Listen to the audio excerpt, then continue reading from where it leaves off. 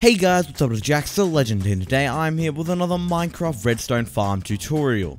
Now in this week's tutorial, we're going to be doing a farm that harvests things that go boom. And no, we're not doing a TNT farm. We're doing the one and only creeper farm, which you can see loads are falling behind me because of how efficient this farm is. Okay, so let's explain how this farm works. Let me just hop into spectator mode so we can see inside of it. So inside the farm, we have these little chambers, these 2x8 chambers, I believe they are. 2x8 or 2x9, I think they're 2x8, with trapdoors above them like this. So the reason why we have these trapdoors, let me fly up to the top here so I can show you, is because a creeper is just under the height of a block. So if we grab a trapdoor, creeper's just under the height, so we can place a creeper there and we'll be fine. Let me destroy those now. However, no other mob other than a spider can go there. And we've got anti-spider. It doesn't seem like any spiders have been spawning in my farm, so it's anti-spider spawn. But so no mob can spawn here. So if I spawn in a zombie and just try and spawn him in there, you can see his head is in the block, which means he will not naturally spawn there. So I can't actually just push him into there, as you can see. He'll just start burning. So that's how we just get creepers to spawn. But how do we get them to all flow down into this one little chamber to die? Well, we've got a redstone hopper clock system right here. This redstone hopper clock system is hooked up to a sort of pulse extender, which then triggers an observer, a piston, which then triggers an observer, which then triggers some water. Now what this water does is that it pushes all the creepers down into this water source here, which will then allow them to fall and die in our hoppers, and then we'll be able to collect all of the gunpowder, like you just saw. Now this creeper farm does not give you XP. If you would like me to do a tutorial on a mob farm that does give you XP, make sure to leave a comment in the description down below. Or if you're looking for a mob spawner farm, make sure to check out my skeleton and zombie and cave spider and regular spider spawners farms, also in the description down below. Now let's hop into creative and list the materials you'll need. So the materials you need will appear on your screen now. Now the building blocks can be any block that doesn't have light, that doesn't let light go through. So here we've got stone bricks. I think they look the best for me personally. And then we have a little bit of glass at the bottom. I found that this is an okay height because not too much light gets let through, so the creepers can spawn. But I like being able to see the creepers fall even in a small section of the tube. So keep that in mind. So you might want to bring a few stacks of glass and quite a few stacks of regular building blocks, like stone brick, or even just regular brick or anything like that. Now the other materials you will need are just on your screen, so make sure to grab all of that stuff with the redstone repeaters and observers. We're going to be starting by building our chests. Find where you want your chests to go and build them 3 high like this, and 2 wide, so you have something that looks like that. 2x3 that are 2 deep as well. You have all these are double chests. You can see. Now grab hoppers. Place hoppers directly behind them, going into each one. And then on top of that, come 2 more back. 1, 2, 1, 2. Like this. That's what it should look like. Now we need to build the tube for the creepers to fall down in. I'm going to start this tube by building 14 high with glass. 1, 2, 3, 4, 5, 6, 7, 8, 9, 10, 11, 12, 13, 14. Now do this on all sides, and you do not have to put the corners in, which is great, so you save materials. I'll speed this up. Now directly on top of this glass tube here, go up another 11 high with a solid block like stone brick. 1, 2, 3, 4, 5, 6, 7, 8, 9, 10, 11. Just like this, and build it all up. Again on all sides, not including the corners. Now, from on top of this tube, come to either two sides and come 7 out. 1, 2, 3, 4, 5, 6, 7. And on the opposite side, do the same thing. So you sort of have a beam like this. So you don't want to do it on the diagonal like this. You don't want to start building out like that. You want to do it on the direct opposite side.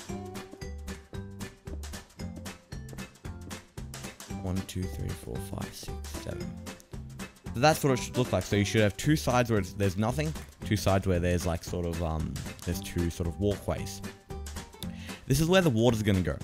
So now we need to build a little barrier around it like this. Again, though, you don't have to include the corners.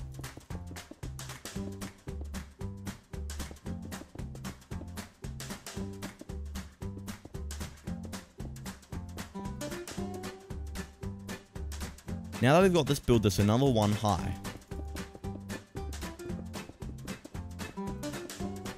Leave one spot for you to get up just in case you fall down, so just a one little block like that.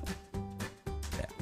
Now grab out some water buckets and place some water on these two blocks here, on one side, and the same on the other.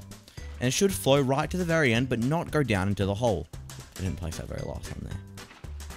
Like this. Now that we've got this, it's time to build another, we need to build another layer on top of this. Because this is going to be the height that the creepers are going to spawn on.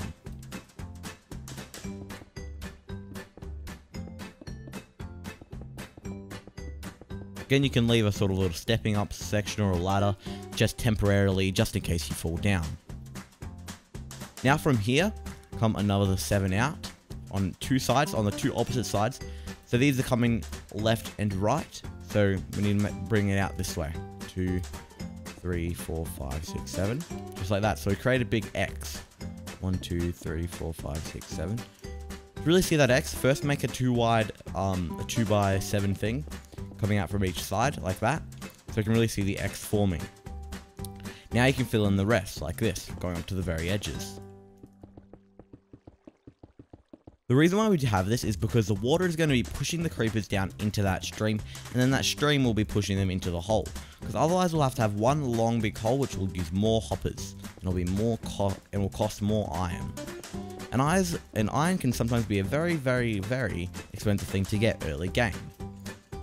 And this is a very, very useful farm, especially for those people that have just started the game and are trying to get a bit of gunpowder for getting potions. I'd also like to point out that you don't have to do this double-sided. You can see that I'm doing one double-sided, so I'm doing one on this side and one on that side. You can do one-sided if you want, but it does drop the efficiency by quite a bit. So if you have the time and the resources to do double-sided, I would definitely suggest doing so. So now we have this big platform that looks like this with a little hole in the middle. Now let's add in a border along the outside. I do not add it on the very back just yet. I make this too high, so these two sides here.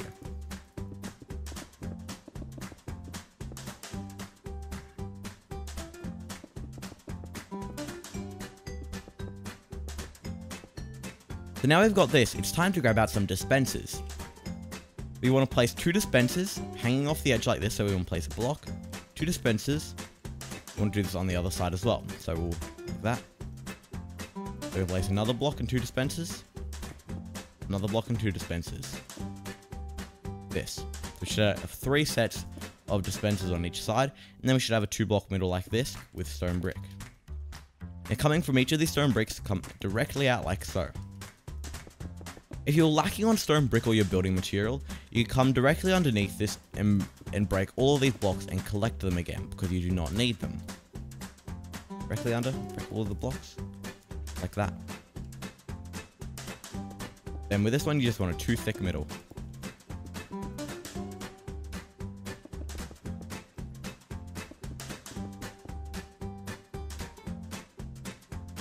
You now place your wall going straight across all of these. You want to repeat this on the opposite side as well. Exactly the same.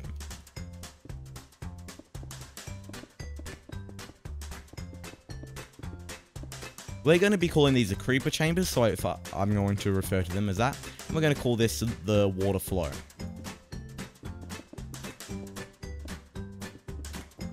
There's one side done, let's do the next. So we've finished the outer and sort of inner walls of the creeper chambers here. So now I need to place some water in all of these dispensers, so let's do this. Need some more water buckets. The 1 per dispenser. So this is what you should have so far. This whole big it actually kind of looks like a maze, but a very simple maze, because all you have to do is walk into this water system to get out and possibly die. But we need to put a roof on this so creepers can spawn. Now it'll be harder to place the trapdoors first, however it will make it a lot easier because not only creepers will spawn and then we won't have to go and do it in the dark. So let's do that. To place the trapdoors, we want to grab out any sort of trapdoor and place it at this height here. On the top of this block here. Just going to place them going right across the very end of our chamber. Like that. And do it on the other side as well.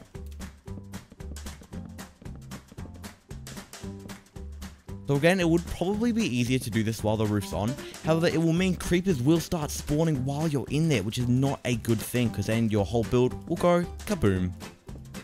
Let's speed this up. So we've placed all of our trapdoors and it looks a little strange now. Oop, except for one. Here we go. So now, like I said, only creepers will be able to spawn here because zombies, when they spawn in, when Minecraft will try and spawn them, they'll see that if they spawn in, their head will be in a block, which you can see it is. It's going through it. So it won't naturally be able to spawn. Of course, if you use a spawn egg, it will. However, a creeper, you can see, is clearly under that mark. Okay, let's push him into our farm. So you can see he's clearly under that mark and doesn't have his head popping up. Grab my sword out again. So now I need to place a roof on this. For the roof, all you have to do is fill in these sections here and place some blocks on top of the trapdoor. Trapdoors, multiple trapdoors, not just singular trapdoor. Just like this. And this is the most resource efficient way. It might not look the prettiest because you're gonna have these little slits between them, and you can fill those. There's nothing stopping you. However, it just does use a few more blocks. Okay, I'm almost finished, and there we go. We've now fully covered the top, and you can see if I head inside here, it is going to be very dark if I finish blocking that off, like that. It's very dark inside here, which is good, so creepers can spawn. Now it's time to do the redstone. Let's start by grabbing out some concrete blocks and placing some sort of scaffolding blocks, or any sort of block, it can be dirt or anything, whatever you like, just for our ease. Let's place them behind these dispensers, wrapping around either the left or right side, and then going behind the other ones. Theoretically, you could stack this higher, however, it would take a little bit more redstoning. So I could give you general information about how to do that if you comment down below, but it won't be super in depth because it is very hard to do while typing. So there we have our little wrap. Now we need to actually do the redstone hopper clock on top, which is this part here. So for this, we're going to need some sticky pistons, some hoppers, some comparators, and some redstone dust. Oh, and a ton of random blocks. So, before we start our redstoning, let's actually light this roof up so we can just place a torch every few blocks. Now, you can do this more accurately by pressing F3 and looking at the block light. However, we're in survival and in creative, so we have an infinite amount of torches, so let's just place a bunch of torches on the roof. Now, you might have to relocate some of these torches if they block some of the redstoning. So that should mean our sort of roof is completely lit up. Let's have a look. And it is. Now let's do it at the bottom as well. That's also very important because as you can see, we already have a lot of mobs down here.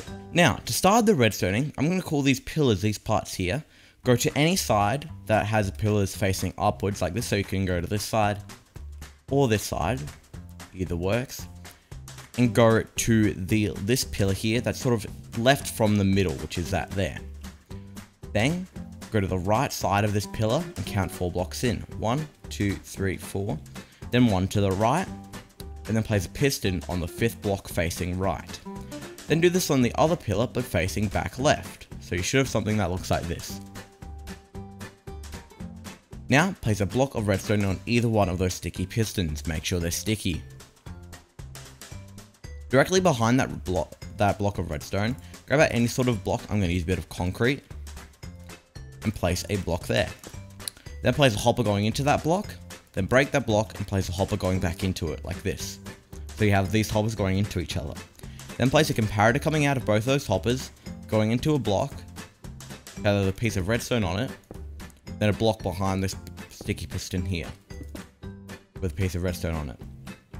Now, place 4 stacks of any block in one of these hoppers.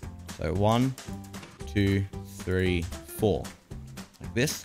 And one of the pistons should extend while the other one stays retracted. Now let's move on to the system that activates the redstone that we'll put along here. To do that, place an observer on this right piston here, on top of this right extended sort of piston here.